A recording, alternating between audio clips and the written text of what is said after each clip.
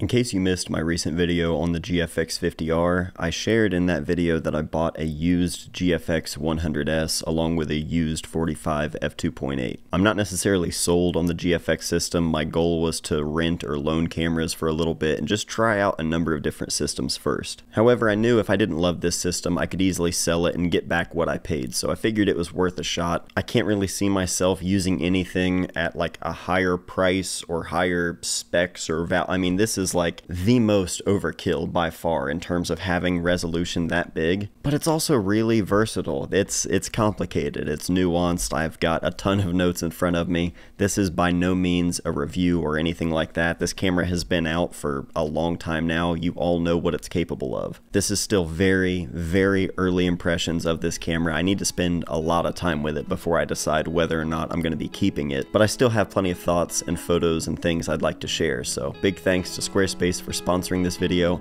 We'll talk more about them in just a little bit, but first things first, let's go over the last month of photos and moments with this camera.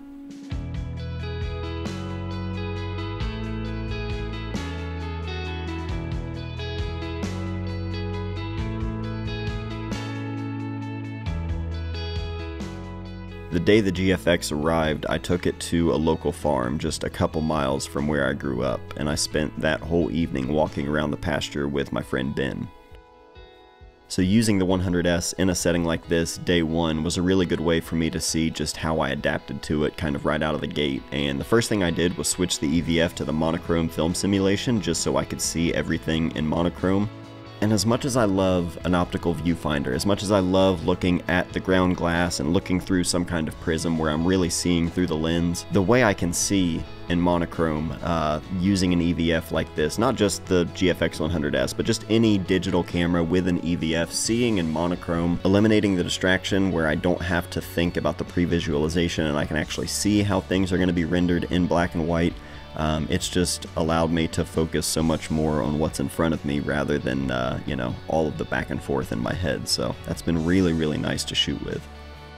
Using the camera at home, treating it like it's just your everyday camera that you're going to carry everywhere, that's not really my intention with this camera. I don't expect to just take this with me everywhere and it be the one camera, the one size fits all, you know? I don't really think there's any camera that's necessarily going to be the one size fits all for me, at least not yet. But I do like seeing just how a camera like this handles situations. I'm already using it in way more situations I would ever use the Pentax 672 in, and that's what I'm most specifically interested in when it comes to a digital camera. If I'm going to be using it more than I'm grabbing my film camera, that's a win for me, because if I'm actually using the camera, that's what it's about.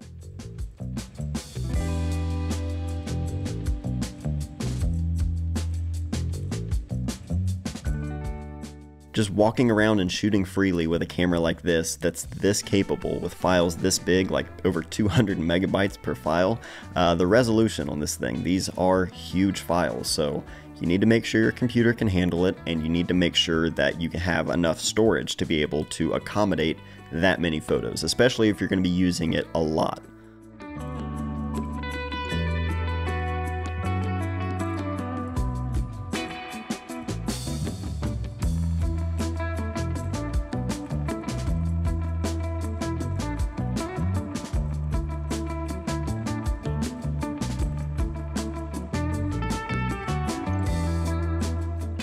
YouTube always does a pretty fantastic job compressing these files in these videos, so if you want to actually look at these just as pictures, I'm going to put a link down below. You can see these in better detail over on my site, mattdayphoto.com, which you know was made by today's sponsor, Squarespace.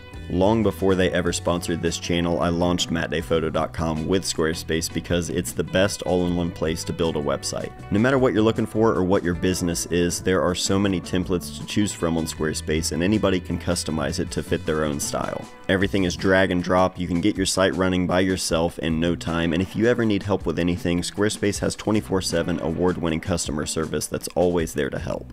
You can let your work speak for itself with galleries, run an online blog, even send out a newsletter, or sell your own products, whether it be digital or physical, through an online store built right in. Everything you need is right there to get started, so go to squarespace.com/mattday before you launch your site. That's going to make sure you get 10% off your first purchase of a website or a domain. Thank you again to Squarespace for all of your support here on the channel. Let's break this camera down and start getting into the details. The body is without a doubt a bigger, chunkier DSLR style, both in size and just how it feels in the hand. Now a film shooter might look at this camera and go, well, hold on a second, Fuji, where's your dials? That's not gonna look as good on Instagram. From an actual practical standpoint, I think the camera is really easy to use in the hand. It's just so comfortable and the grip is nice, and I don't mind using the front or rear dials for the shutter speed or the aperture. I do, however, wish the buttons were just a little bit more pronounced or had some sort of marking or, feeling to them. They're just a little bit too flat and low profile, almost flush, and just some of the custom buttons on the back. It's nothing like, make or break about the camera. Just the little details about the buttons. I just wish the buttons were a little bit more pronounced and it'd be easier to use without taking the camera away from my eye. Probably just takes more muscle memory. In all honesty, it's probably not that big of a deal. Now the lenses in the GFX line are also big and chunky, just like the camera bodies, but they obviously need to be a certain size in order to accommodate that sensor, as well as having autofocus elements. As big as the camera and lenses are, they are still not that big compared to the Pentax 672, so really this isn't a big deal. But if you really want to strip the camera down, adapting the M-mount lenses like I mentioned in the 50R, my 50 f1.4 Summilux, this is more like a 40mm equivalent, and using this on the 100S has been a dream. But the flexibility of having these AF lenses when I want them, or being able to adapt anything I really want to this sensor, whether it be film medium format, digital medium format, 35, I mean, that's just, you can adapt so much to this sensor, and just the possibilities of that alone, I've been thinking so much more about the end result at the end of the day. That is what is most important, and with film cameras especially, like the Pentax 672, I have so much sentimental feelings towards that camera, and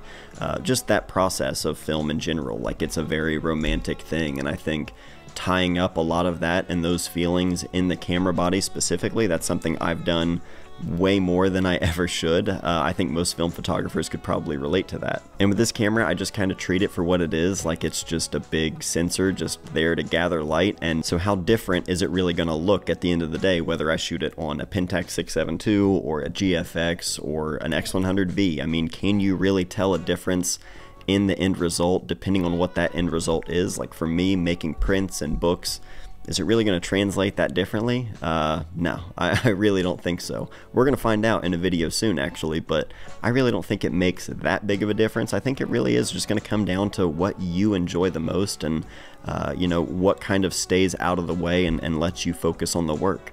1 month in, the GFX 100S, it's been a lot of fun to shoot with, and it's definitely delivered on the results. I would love to hear your own thoughts on the camera, the photos, this video in general. Let's keep the conversation going in the comments down below. Thank you all so much for watching this video and sticking with me. I love you all very much, and I will see you guys soon.